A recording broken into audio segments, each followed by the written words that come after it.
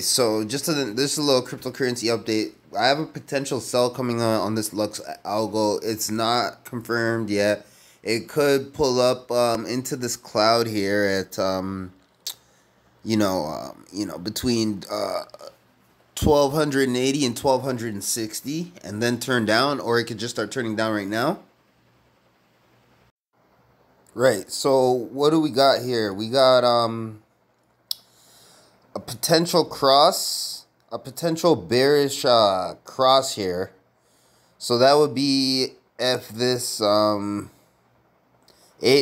crosses below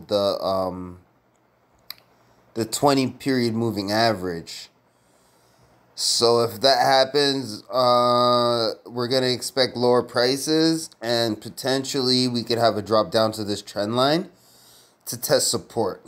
And if it drops down to this trend line and bounces up to this resistance and gets a rejection back down, and 33 cents becomes resistance, then it's more likely to drop. What we want to see is maybe potentially a drop down to this trend line right here, this blue trend line, and for it to bounce and break through this resistance at 35 cents, become support, and then push up higher.